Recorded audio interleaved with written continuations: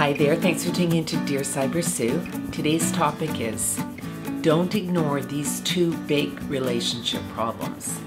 And the first one is selective hearing. Now a lot of us sort of make jokes about that and say that, oh, they'd have selective hearing, they never hear when I say something like, oh, can you help me with the dishes? Can you take the garbage out? These things.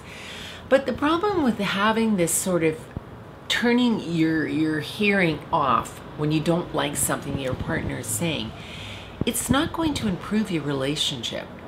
This isn't good because we all do things in relationships we might not want to do, but it's sort of a necessity to keep things going in the household or with the kids or with whatever's going on in your relationship.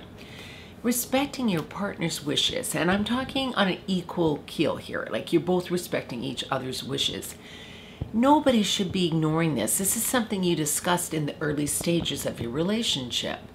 But if you've been married or living together for a long time, and you keep having to repeat this year after year after year, it becomes a huge mountain of problems to try and fix.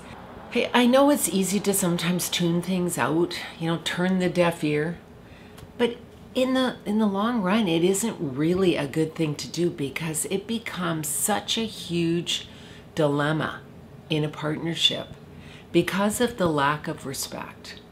It's one thing to say it a couple of times, but if you're constantly having to say it repetitively, you start to get frustrated and think to yourself, does this person even care?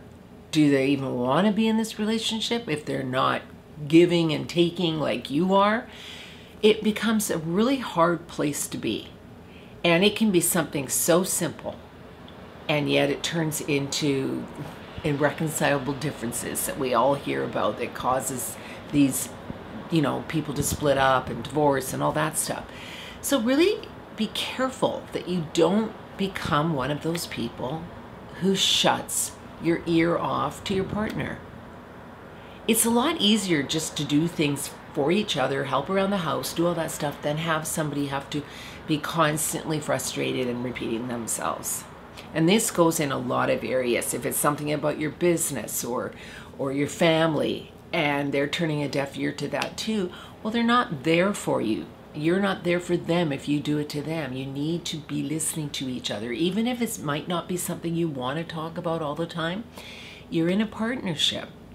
So you need to keep your partner happy and they need to keep you happy. That's just the way it works.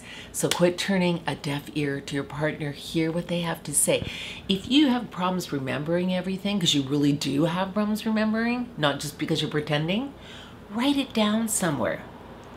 If it's something that has to happen on a Tuesday or a Friday, put it down in a calendar that you don't forget.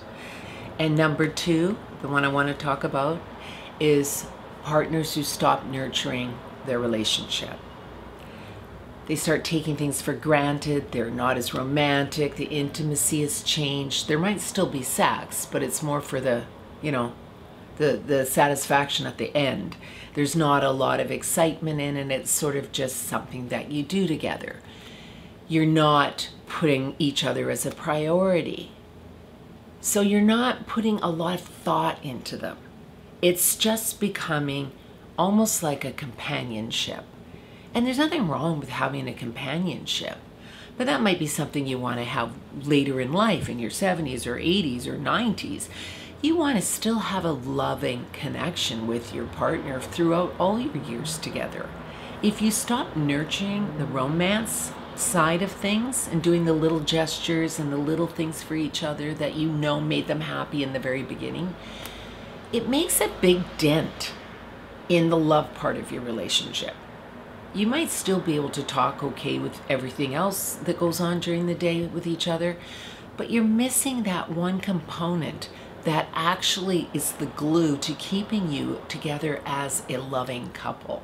So if you stay affectionate with each other, you sit down, you talk to each other, you give time to each other, you make sure that you're both taken care of. If there's any big problems, you talk it out, you don't let things slide. Because these two problems I've just discussed will destroy your relationship if it goes on for too long and you're not paying attention to it. If you hear your partner saying the same things over and over again and it's causing arguments and fights in your relationship, wouldn't it be a good idea to fix that and to talk about it and to figure out if there's a way you guys can compromise on this? The very least, you need to be able to converse with each other about a lot of things. You don't want to be secretive and shut your partner out, because once you do that, the demise of your relationship is already in motion.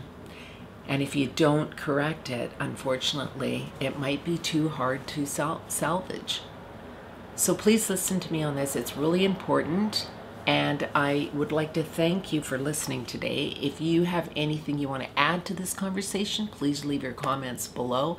If there's anything that you can tell other people here about what you did to make your relationship in a better place, we'd love to hear that too. Please subscribe to Dear Sybersue if you haven't already done so, and please leave your comments. Thank you so much, everyone. Take care. Bye-bye.